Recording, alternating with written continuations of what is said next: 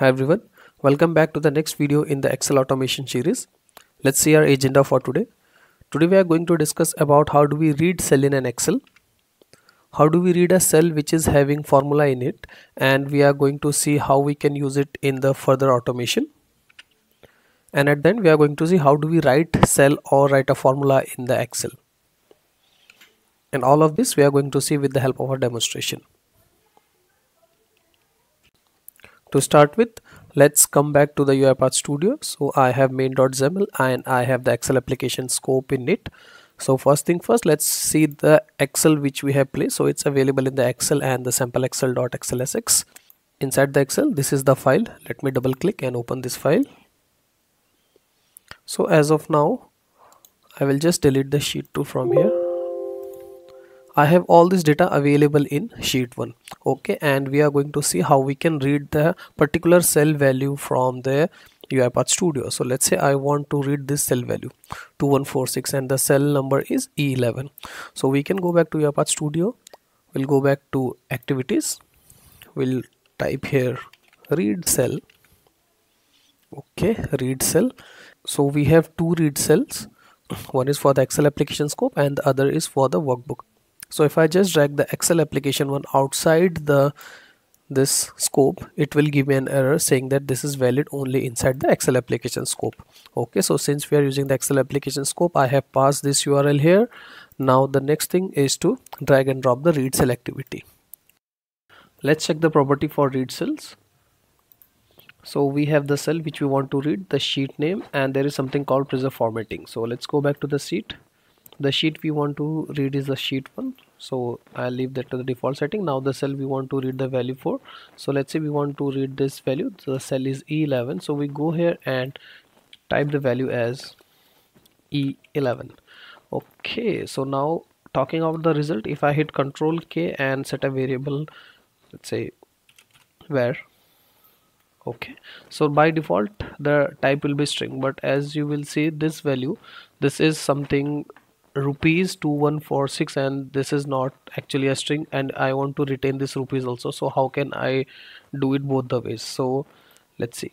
So if I go ahead and store it as string, okay, and now if I go ahead and take a right line, type the where here, and let's try to run this flow. So we have encountered an exception which says the string converter cannot convert from system.double because this guy is system.double and we are trying to assign it to a string variable.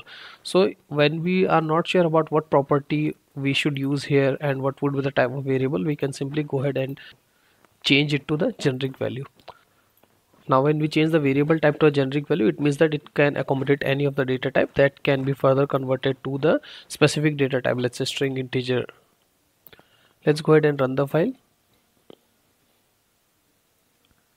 Okay, let's go back to the output and I can see I was able to get the cell value 2146. Okay, but if you will see here, there was rupees written in front of it, and let's say for the further automation I require this formatting to be preserved.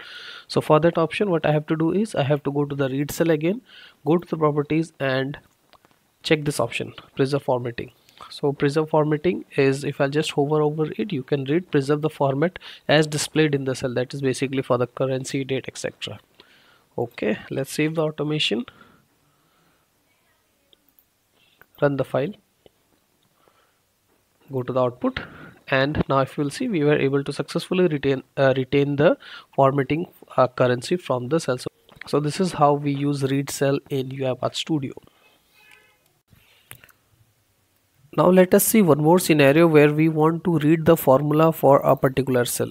So if you'll see the Excel sheet in front of me, if I go to the column Q2, so this is having a formula E2 minus F2.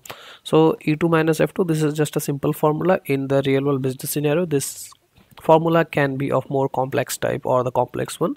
So now what we have to do, let's say we have a scenario where we want to have this formula in UiPath Studio and I want to apply the same formula to some other column.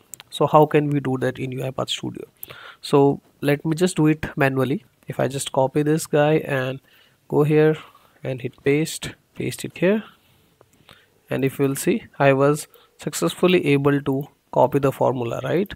So let's see how we can do the same thing in UiPath Studio. I will just delete this extra column I just created, save the Excel, go back to UiPath Studio.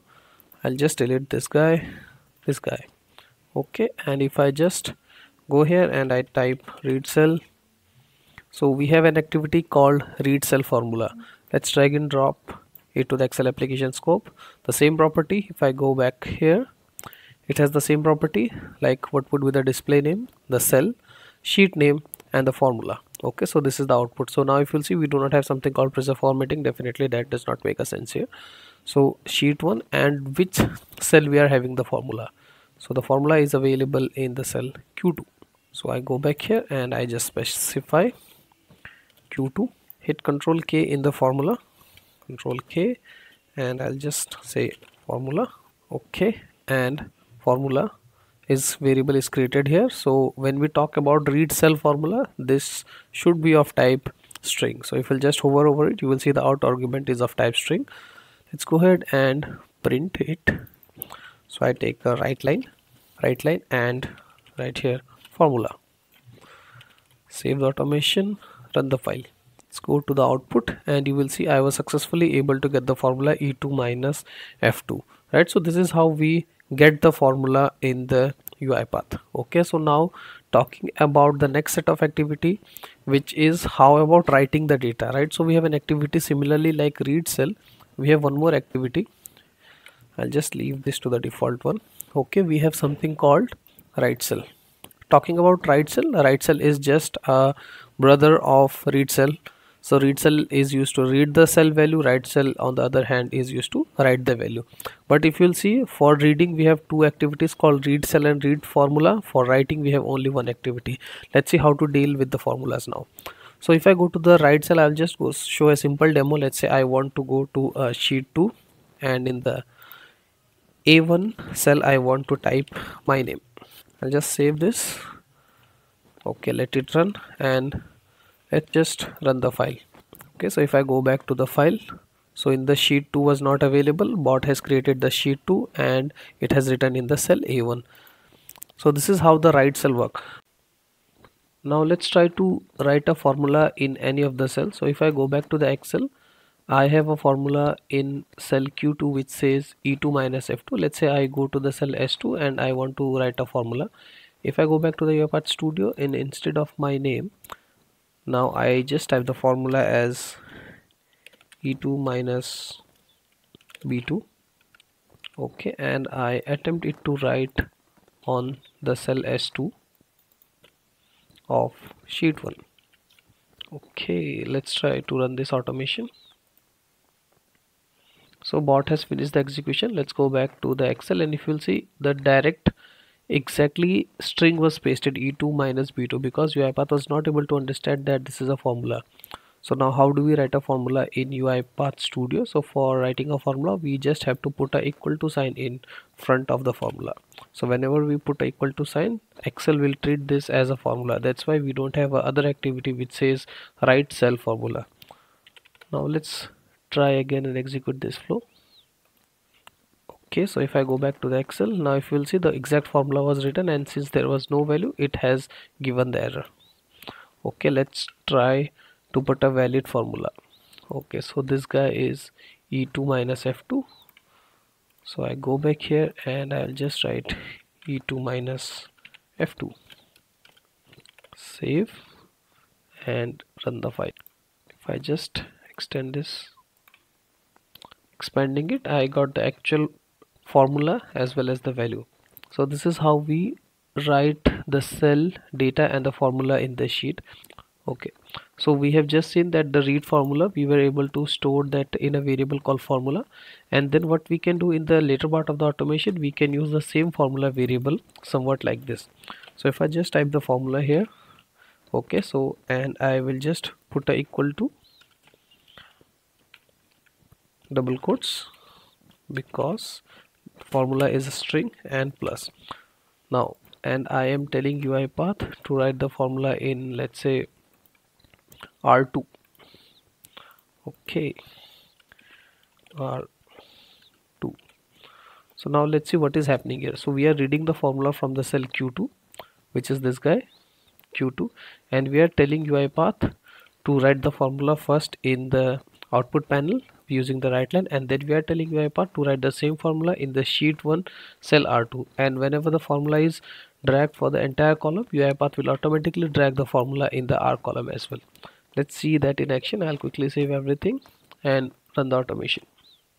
Okay, let's go back to the Excel, and if you'll see, the entire formula exactly is dragged to the entire column. So this is how the right cell work.